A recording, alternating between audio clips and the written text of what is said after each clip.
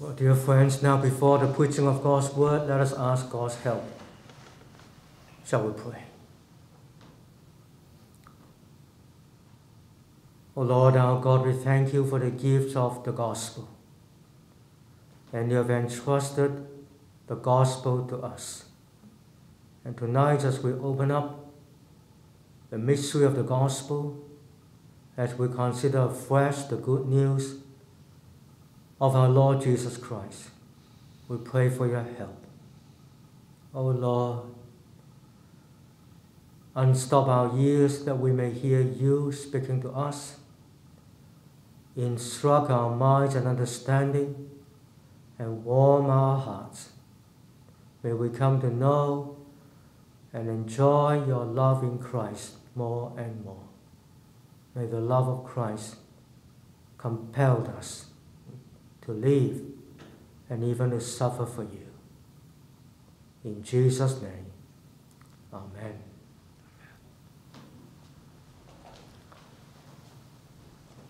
Well, tonight we shall continue our studies in 2 Timothy. And we're going to consider verses 8 to 12 of the first chapter. It is well condensed. Let me read to you these verses again.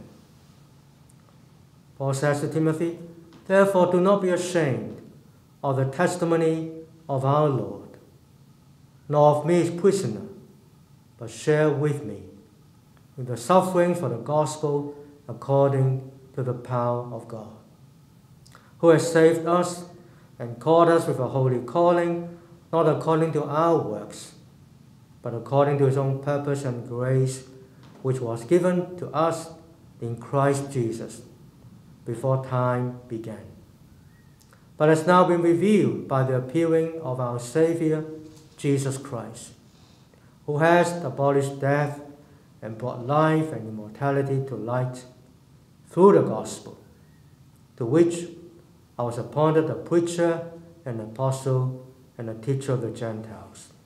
For this reason, I also suffer these things. Nevertheless, I am not ashamed, for I know whom I have believed and am persuaded that he is able to keep what I have committed to him until that day."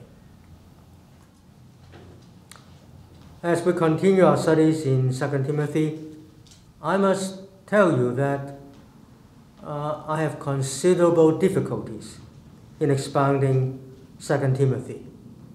Let me explain. First of all, there's so much here in this letter that speaks directly to the minister. As I prepare these sermons, as I preach to you, I don't know where to hide my face, because God is speaking to me, and I feel humbled, convicted, warned, instructed. I prefer to preach this to myself than to you.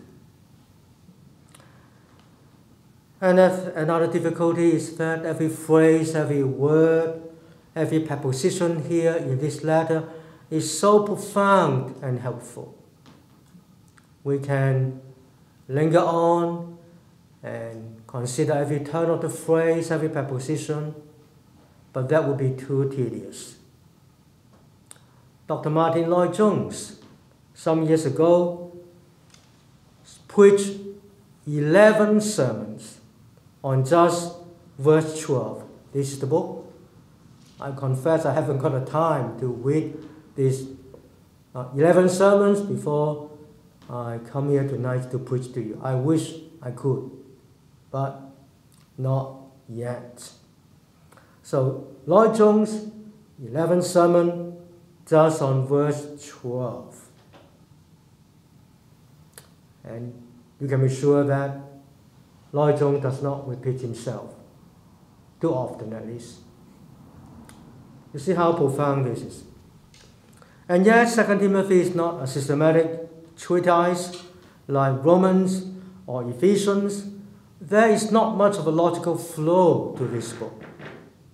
Not much of a movement from doctrine to application.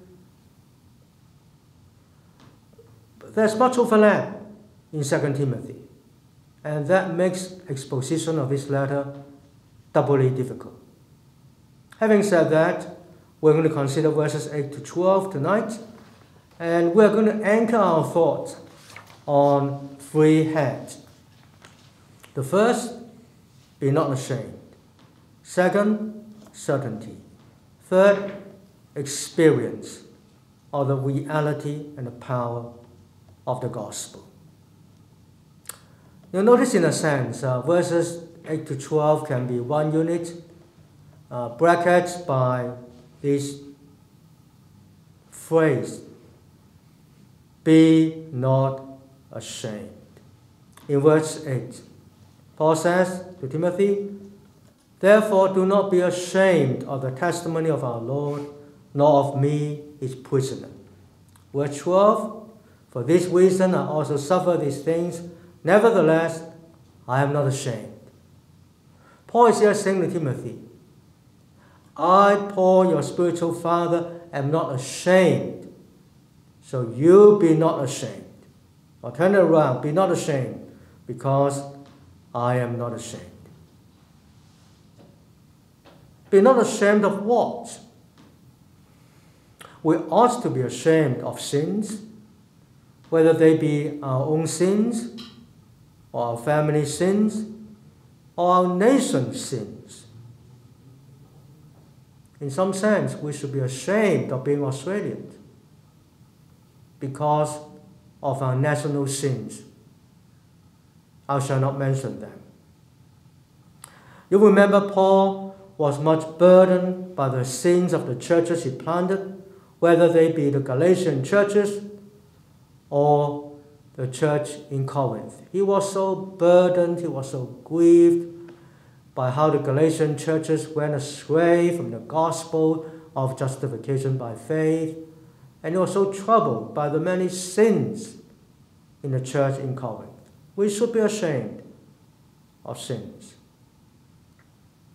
But Paul says here to Timothy, be not ashamed of what? Be not ashamed of the gospel. Be not ashamed of me. Verse 8 again. Do not be ashamed of the testimony of our Lord, nor of me, his prisoner. Timothy, do not be ashamed of Christ, of his teaching, of the testimony to Christ, of the testimony Jesus bears to us. Be not ashamed of Christ and the gospel. And don't be ashamed of me, your spiritual father, the Apostle Paul. Why would Timothy be tempted to be ashamed of the gospel and of Paul? To start with, the gospel is Christ crucified. Can you imagine you were Timothy? You went to different places, you preached the gospel of Jesus, you preach a new religion. And people are going to ask you, whom do you believe? Oh, I believe in Jesus. Who is he? Oh, he's of Nazareth. He's our Messiah and your Savior as well. And what happened to him? Where is he now? You say, well, he was hung on a cross. Hung on a cross? Crucifixion was the most humiliating and shameful death in the Roman world. It was reserved to the worst kind of criminals or insurrectionists. Won't Timothy be tempted to be ashamed? The last that the world saw of Jesus was that he was crucified in weakness, in humiliation. The world did not see the risen Christ. Only the select witnesses saw the risen Lord Christ. Timothy will be tempted to be ashamed of Christ and the gospel. And then his spiritual father and mentor, Paul, is now in prison, waiting for judgment, most likely, as Paul anticipated, and it happened that way, was executed. If you got a relative in prison, Will you broadcast around? Will you not be tempted to be ashamed of such a relative? So we can understand why Timothy will be tempted to be ashamed of Christ and the gospel and the Apostle Paul. Now think of ourselves. Think of our contemporary Australian culture. Christianity has been increasingly marginalized. It's not cool to be Christian in our time. And Christians are being depicted as narrow-minded, unloving, hypocritical, judgmental. That's the impression the world has of Christians.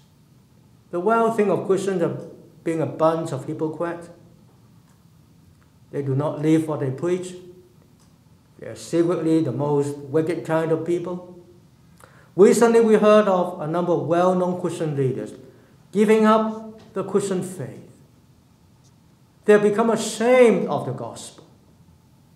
They have become ashamed of the Bible, of the teaching of the Bible, of Christ and the gospel. Now militant atheists have taken hold of the media, the academia, the big business, and the government, so much so that the Christian voice has been barred from the public square, and increasingly even from private conversation. You don't bring up the gospel in the Christmas party. You don't bear witness to the truth in a family gathering because it is not allowed. It has become almost impossible to voice the Christian conviction and belief concerning something as basic and simple as marriage and sexuality. Just by bearing witness that God has said marriage, sexuality is for one man and one woman in a lifetime, exclusively within the marriage bond, people think you are mad, or you are just pretending.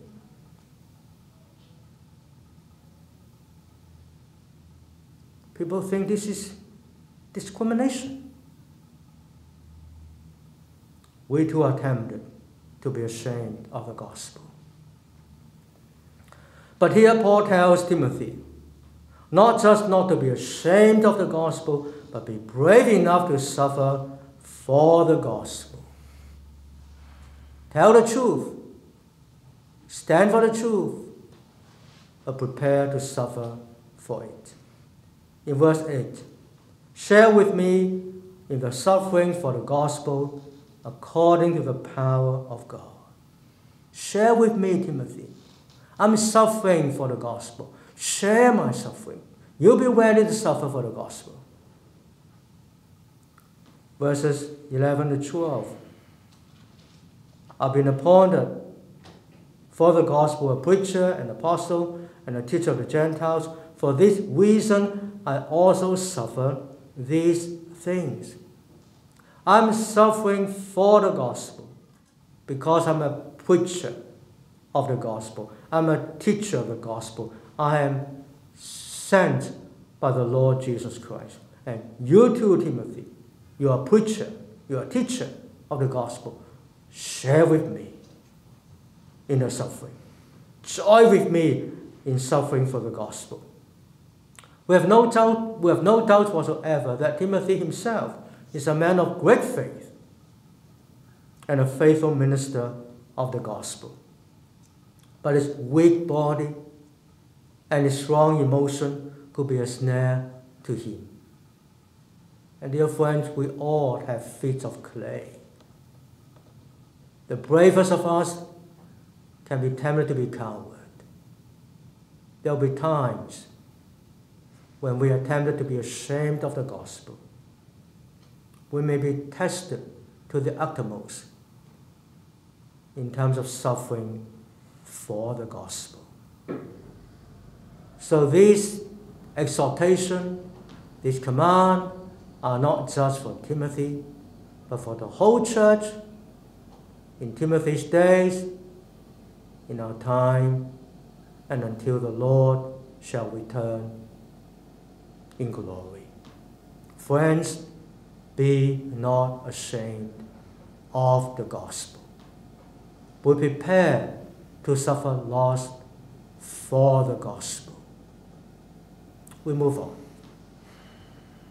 How can Paul be so courageous and bold in standing up for the gospel of Christ? It's because of his great confidence in Christ, certainty. Look at verse 11 again. To which is to the gospel, I was appointed a preacher, an apostle, and a teacher of the Gentiles. For this reason, in verse 12, I also suffer these things. Nevertheless, I am not ashamed. Why not ashamed? He goes on to say, for I know whom I have believed, and am persuaded that he is able to keep what I have committed to him until that day. I'm suffering these things. I'm in prison. I'm waiting for the sentence. I'm waiting for execution. But I'm not ashamed. Why am I not ashamed? Because I know whom I have believed. Paul is so confident of the gospel that he is willing to suffer anything for it. What a saying. What a testimony. I know whom I have believed. The have believed there is the perfect tense. I stand as a believer. I stand believing. I know whom I have believed. I heard of a testimony from the husband of a Christian woman who died of deadly disease. She was in a support group, and people were there also with the same sort of illness, and they were encouraging one another. And one of them said to this lady, this Christian lady, I wish I have what you have. This Christian woman evidently was shining as a believer in terms of joy and peace and confidence. And people said, I wish to have what you have. She replied promptly, it is not what I have, but whom I have. What a testimony. How brilliant. How succinct. It's not what I have that you should cover. It's whom I have. Do not just cover what I have, but be sure you have whom I have. I know whom I have believed. Some older folks of us may remember years ago, Paul Yi Litu got 2 books. I only got one. His first book is called Know What You Believe. Second one, Know Why You Believe. I think they were published in the 1960s. Years ago, half a century ago. Know what you believe. Know why you believe. But friends, we should also know whom we believe. Not just know what we believe, not just know why we believe, but we should know whom we believe. And in verse 12, Paul goes on to say, and I am persuaded. I am persuaded. That's a perfect tense again, but translated as the present. The sense is that I stand persuaded. I am persuaded that he is able to keep what I have committed to him until that day. Paul's long experience of God's faithfulness in Christ. And he says, I now stand persuaded through my long experience that God in Christ is able to keep what I've committed to Him until that day. God is almighty. God is mighty. He's faithful. He's able to keep what I've committed to Him until that day. Notice it is that day. It's not so much the day of death, but that glorious day of Christ's return.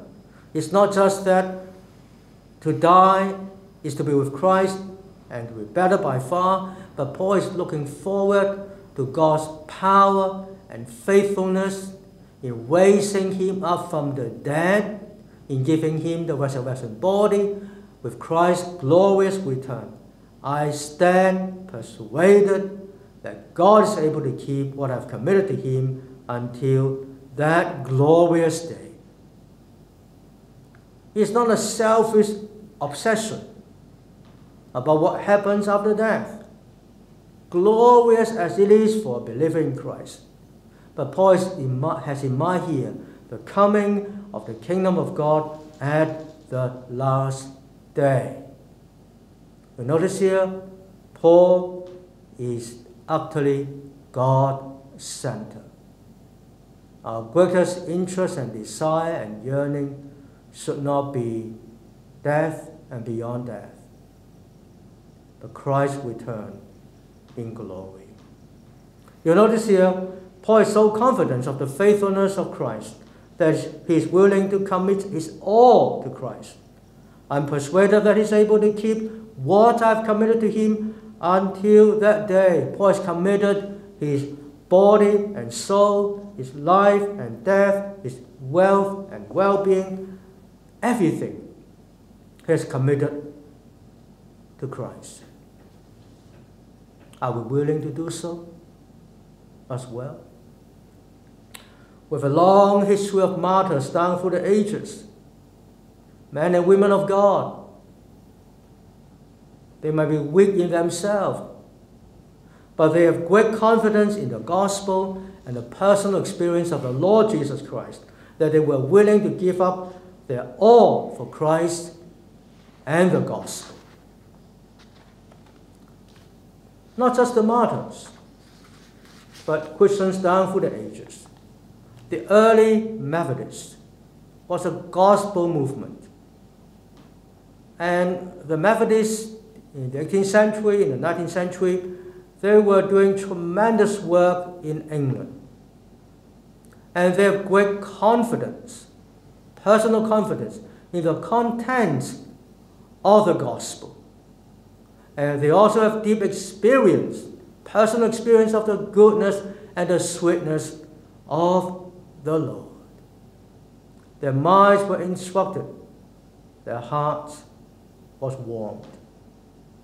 I remember going years ago, myself and my family went to Tasmania, and we went to a place called Sarah Island. It was a terrible place. It was an island in the middle of the sea for the convicts. You will feel utterly depressed if confined there. But we were told, not by Christian people, but by the tour guide, that there were Methodist missionaries going there to be with the convict to share the gospel with them. Who would do that? In an island full of convicts, not very nice people. Such a depressing scene. But they were so zealous for the Lord. They have such confidence in Christ that they were willing to go there and minister to the convict. We ask, how can we have such a confidence? Won't it be nice if we have such a confidence? Or can we have such a confidence? After all, we do not have a Damascus Road experience. We have not been caught up in the third heaven. We have not been able to perform miracles or even see miracles. We're not like Paul. How can we have his confidence to say that I know whom I believed? But friends, remember that Paul has to live by faith. The supernatural does not happen every day in Paul's life. God did not send an angel to release Paul from prison. Death was still something Paul had not experienced yet. Death was still something unknown to Paul. Paul has to live by faith. He has such confidence in Christ because he has experienced the reality and the power of the gospel. Now that brings us back to the previous verses. Back to verse 8. Paul says to Timothy, now you suffer. But how do you suffer? According to the power of God. Timothy, I want you to be not ashamed of the gospel. I want you to suffer with me for the gospel, but not in your own strength, not in your own power, not in your own wisdom, but according to the power of God. Our third major heading, experience. Paul reminds Timothy that he has already experienced the reality and the power of the gospel. John Owen, the great Puritan, he distinguishes between the knowledge of the truth and the knowledge of the power of the truth. What's the difference? Let me explain. The knowledge of the truth is you know the doctrines. You know the objective truth. You have knowledge of the Christian truth and doctrine and theology. That is the knowledge of the truth. The knowledge of the power of the truth is a subjective experience of the reality and the power of the gospel. It's one thing to know doctrines. It's quite another thing to experience the power, the warmth of the gospel of Christ and of Christ himself. What is the gospel? Starting at verse 9, Paul sort of gives some items of the gospel. It's not a systematic exposition of the gospel, but Paul just mentioned quite a number of things here. Look at it. Verse 9. God who has saved us and called us with a holy calling, not according to our works, but according to his own purpose and grace, which was given to us in Christ Jesus before time began. And so he goes. Here Paul mentioned instinctively some aspect of the gospel. And there are actually quite a lot of doctrines he mentioned here. The point that he's making is that, Timothy, you have experienced these things. I'm going to give you 7 words to anchor your thoughts and to unpack this passage somewhat. The first word is salvation. God who has saved us. To experience salvation is first of all to know and experience one's lostness. You come to know that you are lost, that you are in trouble, that you are condemned, and you cannot save yourself. And to experience salvation is that you know first of all your lostness and that God has saved you. God who has saved us is the aorist tense in Greek, or the past tense. Something happened. I know I've been saved from my lostness, from my condemnation, from God's judgment. So that's the first word, salvation. Have you known this? Are you saved? Have you experienced salvation? The second word, vocation. God has called us with a holy calling. Vocation literally means calling. God has called us to a holy living. Again, it's the aorist tense here, the past tense. God has called us to live a holy life. The Christian is by definition someone who feels compelled and driven on to live a holy life. Is that true of you? That you feel compelled, you cannot do otherwise, that I must be holy. There's a divine, holy compulsion. You can't help yourself, so to say. You hate yourself when you disobey God, when you sin. You want to be pure. You want to be honest. You want to be a person full of love. And when you discover that you fail that, you feel upset because you have received the holy calling, the vocation.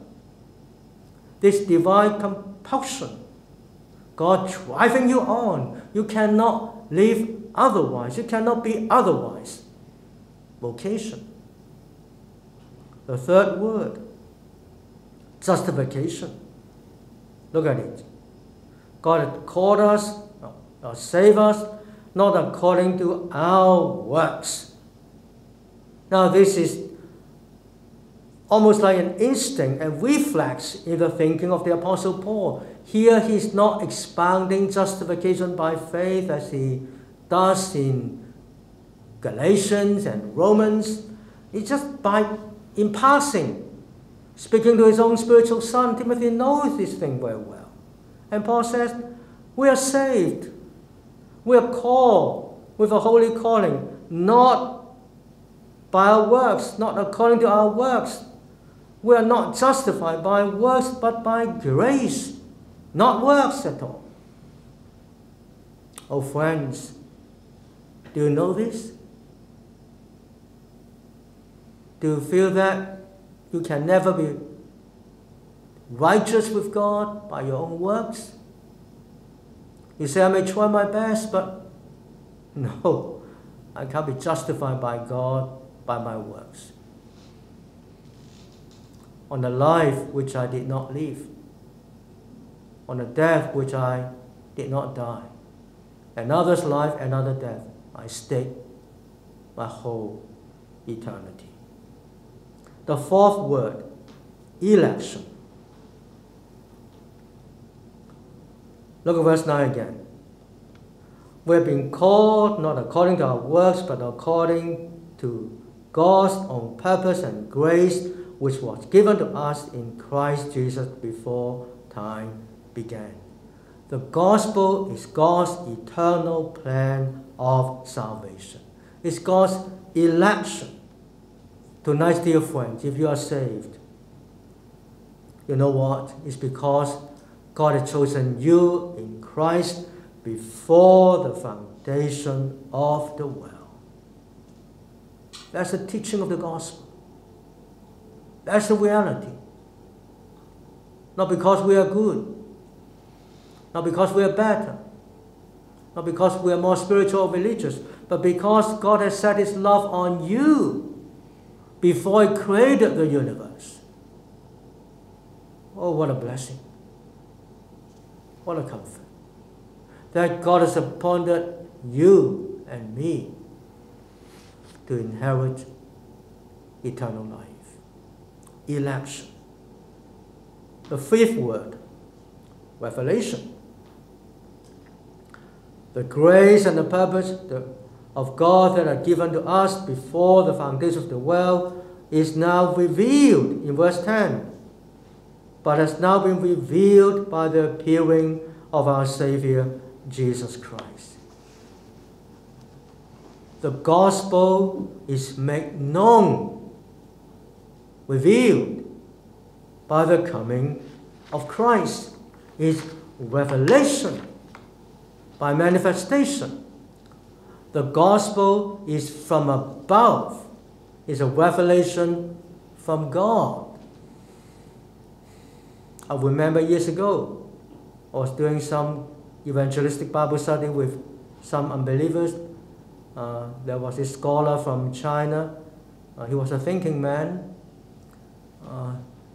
Even though he was doing engineering, but he was steeped in philosophy and history and so on. And he said, well, Christianity believed in a word from above. He got it spot on, he got it right. Christianity is revelation. but not just revelation of some truth, but the revelation of a person, the manifestation of a person, the eternal Son of God in human flesh, the manifestation of Christ. The gospel is something accomplished in the death and resurrection of the Son of God in human flesh. Revelation, manifestation in the person and work of Christ. Our eyes are fixated on Christ, on who he is, what he has done. The sixth word, resurrection, in verse 10. By the appearing of our Savior Jesus Christ, who has abolished death and brought life and immortality to light through the gospel. My dear friends, the greatest enemy to mankind is death.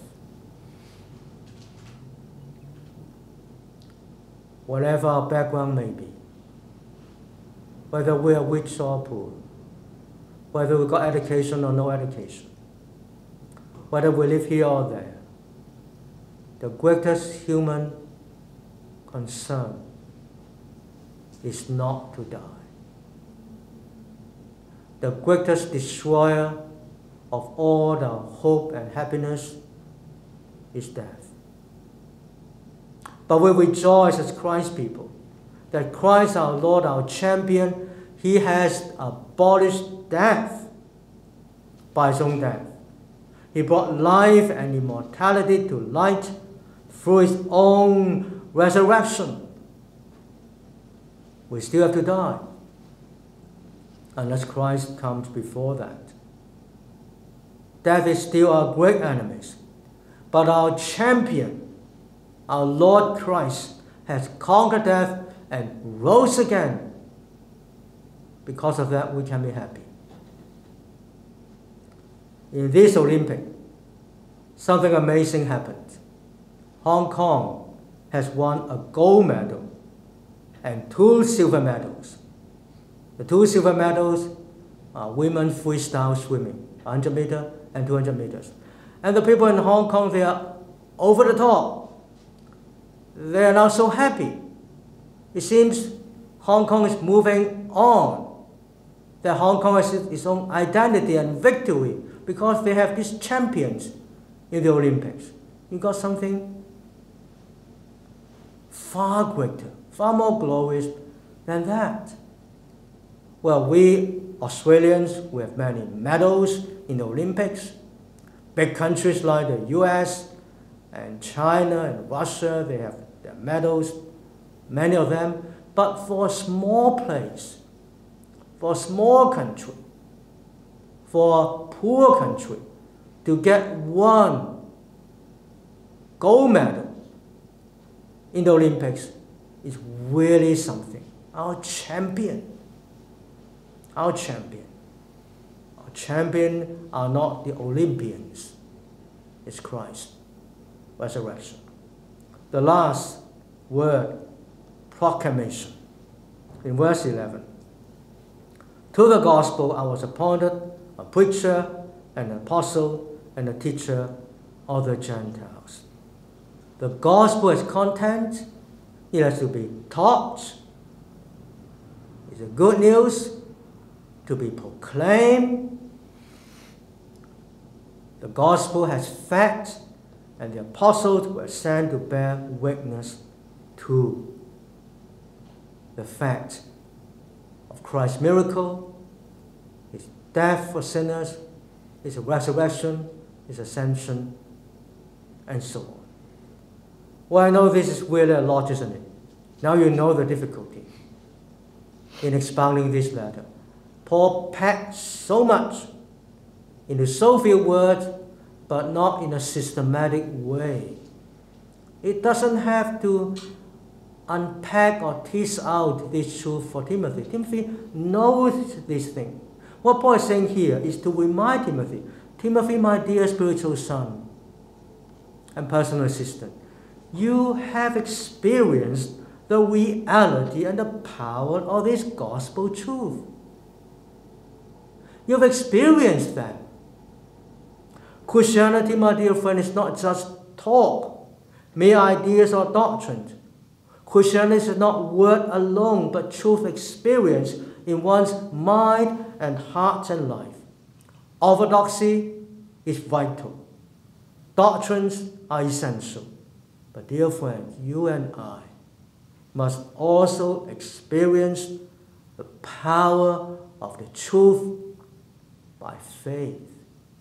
We must taste that the Lord is good. We must know the living Christ. We must be like George Whitefield, the 18th century evangelist. Whitefield cried out, I want to felt Christ. I do not just want a doctrinal Christ. I want to felt Christ. I want to know him, that I may make him known. Oh friends, may God help us and bless us, that you and I can say with the Apostle Paul, I know whom I have believed, and am persuaded that he is able to keep what I have committed to him until that day. Shall we pray?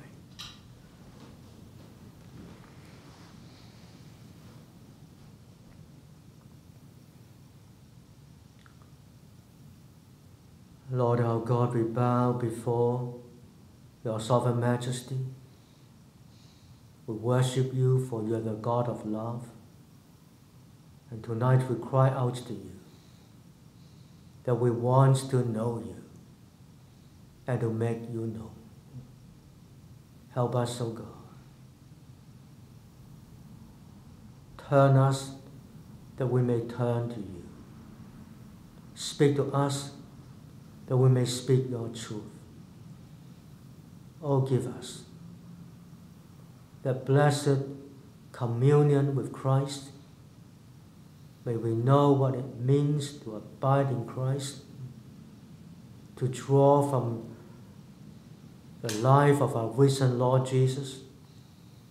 Oh, we cry to you that the Christian faith may not just be talks and doctrines to us, but that we may experience his reality and his power. Oh Lord, we pray for your church. We pray that you may visit your people in a time like ours, that your people may know you and bear witness to your name. Come, O God. We are dry and barren. We are cold and lukewarm. Oh Lord, so much of your church is in unbelief and is being led astray.